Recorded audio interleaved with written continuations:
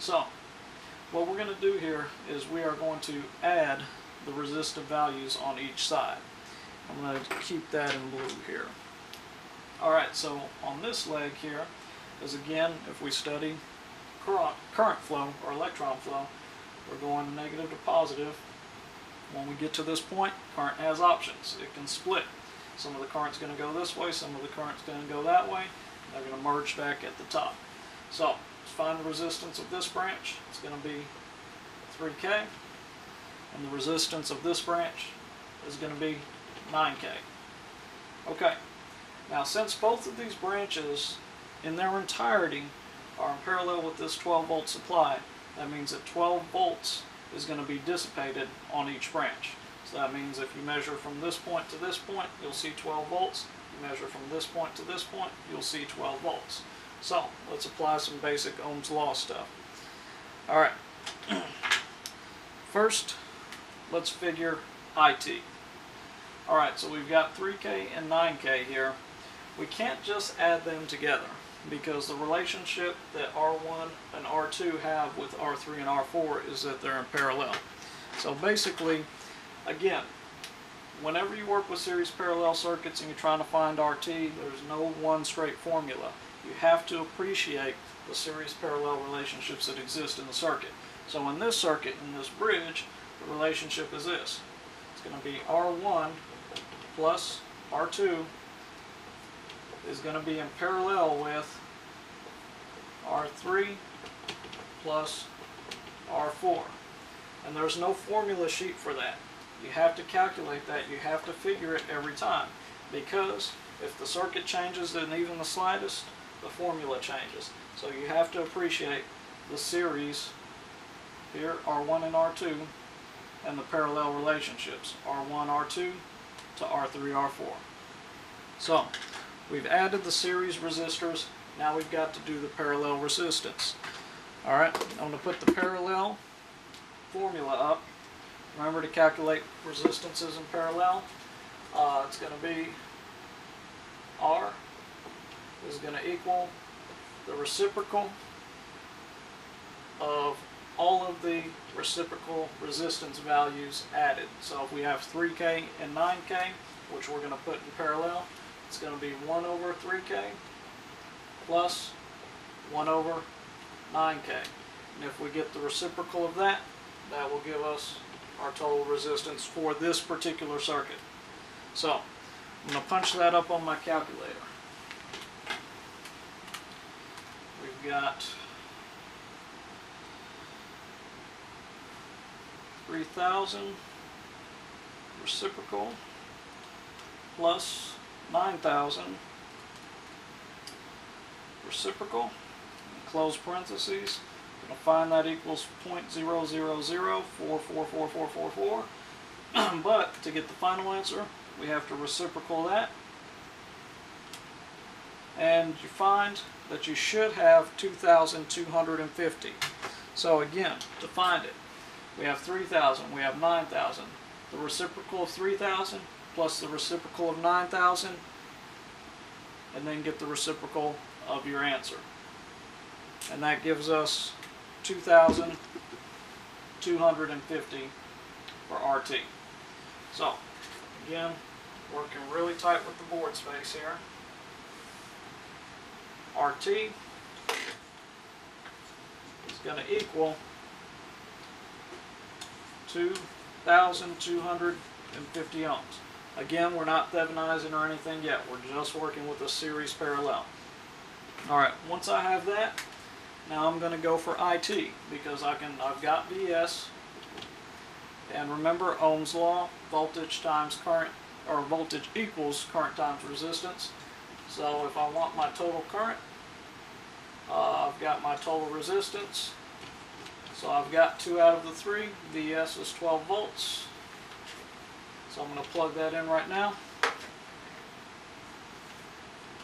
And now I can solve for IT by simply dividing 12 volts by 2,250 ohms. And I'm going to do that now. 12 divided by 2250 is going to give me 5.3333 milliamps. I'm going to just round it off, and IT is 5.33 milliamps. Just going to round 2 spaces. Again, rounding can affect your accuracy and precision when you do this, so be careful when you round your numbers. Alright, so IT. IT basically tells us that based on the total resistance of the circuit, we're going to have 5.33 milliamps running out of here. So 5.33 out of the source, and whatever leaves has to come back. 5.33 milliamps coming back. Alright, now let's figure out how much current is going to run through each branch. Now, parallel says that current is going to take the path of least resistance. So if this is 3K and this is 9K, you're going to have 3 times as much current running through here than you will here, because this branch is going to offer more resistance. And if the numbers don't work out even like that, just remember, lower resistance, more current is going to opt to flow through that branch. So now let's figure out how much goes through each one. I know it seems like I'm taking the long way around, but I want you guys to understand completely. First, solve it as a series parallel, and then we can start answering some of these questions. Alright, so on this side we have 3,000 ohms of resistance. Okay, well, we know R, but do we know anything else? We do, because this branch is in parallel with the source. We know that 12 volts is going to drop from this point to this point. So we've got V, we've got R, we want to solve for I. So I is going to equal 12 volts divided by 3,000 ohms. And we find that 4 milliamps, or 0.004, of this 533 is going to run through this branch. So let's plug that in. And I think we're using red for the current. I'm going to stick with that. Alright. A little shaky there, but 4 milliamps going to go up this branch, which means the remaining current is going to have to detour and take the long way around.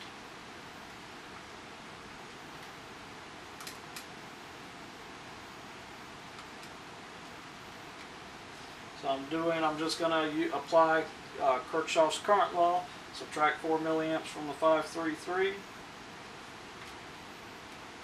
And again, something has to be said for rounding numbers, accuracy and precision, but we should have 1.33 milliamps running through this branch. Again, here the current splits, goes 2 directions, merges back up here at the top, returns to the source. So that's your electron flow. Okay, so we solve current for the purpose of finding the voltage drops here, here, here, and here. And we'll use green for those. Alright, now again, like I was saying, between rounding numbers, we may have, our final voltage drops may be a little off, but if we were completely precise with our numbers, we should see some consistency. But let's see what we get. So 4 milliamps times 2,000, because we've got I, we've got R, we need to find V. Ohm's law. So 0.004, I'm appreciating that this is milliamps and not amps, times 2,000 ohms. Okay, we are dropping 8 volts right here. Let's find out how much we're dropping up here. Same formula. 4 milliamps times 1,000. And you could probably work it in your head, but I'll throw it on the calculator just to show you. So 4 volts dropping right here. Let's do the same for the other side. Here we have a different current, 1.33 milliamps. So 0.00133 times 6,000, 7.98. Here's where the precision comes in that I was telling you about. Here we've got a drop of 7.98. Now I want to address this in a minute, but let me get my other one here.